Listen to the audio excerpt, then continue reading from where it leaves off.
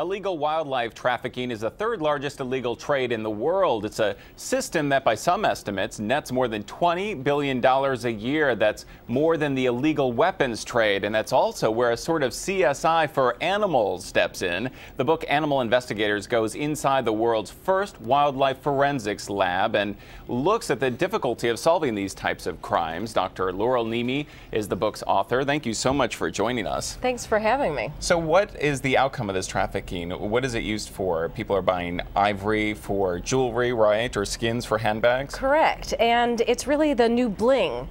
People have more wealth and they want to flaunt it, and they want something rarer and more exotic, and so they often go for the most endangered species made into various products. And this is happening right here in the U.S. In fact, the U.S. is the second largest consumer of these illegal wildlife products after China. And some of these products are very exotic, so to speak, right? Black bear bladders, for example. Can you explain that one? That's one of the things you look at in your book. Correct. And bear bile is used for traditional Chinese medicine. It's used as treatment for liver diseases and gallstones, and it's worth about $40,000 a kilo. It has which is more than cocaine at $30,000. And other products are worth even more, $50,000 a kilo for rhino horn. Okay, so what is the government doing to stop this trade? Well, the government is doing several things. They run undercover investigations and they have inspectors at ports. But a key part of that is to prosecute these cases, they really need to be able to prove that a crime occurred. And to do that, they have to prove that the product that's trafficked is in fact from a protected species. So we say this is sort of a CSI crime lab, the first of its kind, right? Correct. And where is it, in Oregon? It's in Ashland, Oregon. Okay, and so what actually happens there? How detailed do these investigations get? Well, it's similar to human forensics in that it's used to answer a legal question. And it's also similar in that it links a crime to a suspect and a victim.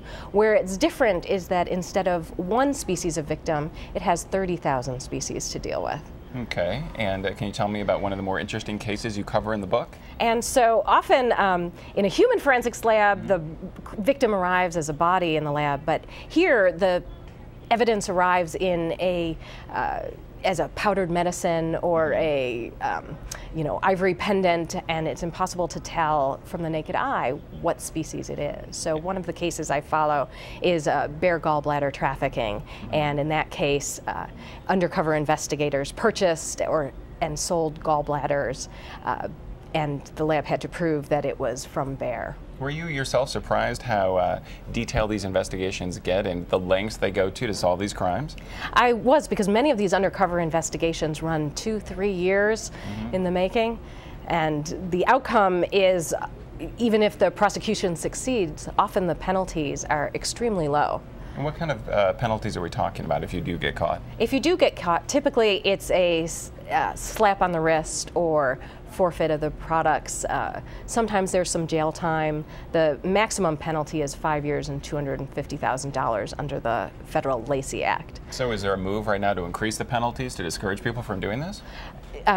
It's really one of the reasons I wrote this book, is to create awareness and possibly lead to public wanting these penalties increase. Okay, and what can we do in the public to help out? You can do things like not buy these products, right? Correct. There are really 3 things that the average person can do. One is to not buy these exotic animal products, and the second is to not buy exotic animal pets. And the third is to talk to your congressman or state representative and advocate for wildlife law enforcement. And sometimes it's hard to tell whether these products are legal or illegal, right? So how do you know as a consumer when you go to buy a belt or a handbag whether it's made out of an illegal exotic animal? Well, often you don't. You can't tell with the naked eye, and in fact criminals know this, and they use that as an excuse. When caught, they say, oh, it's not really an illegal product, and that's where the lab steps in. So it's very difficult to know, but if it's expensive and it's advertised as rare, then there's a good possibility that it might be illegal. So the best thing to do, ask a lot of questions and read the book. Correct. Okay, Dr. Laurel Neme, author of Animal Investigators, thank you so much for joining us. Thank you for having me. Well, you don't have to be a forensics expert to figure out what happened to this puppy. This tiny, week-old dog survived after being accidentally flushed down a toilet and getting trapped in a pipe. Plumbers used special cameras, you see here, to nudge him towards a manhole cover where they were able to yank him out.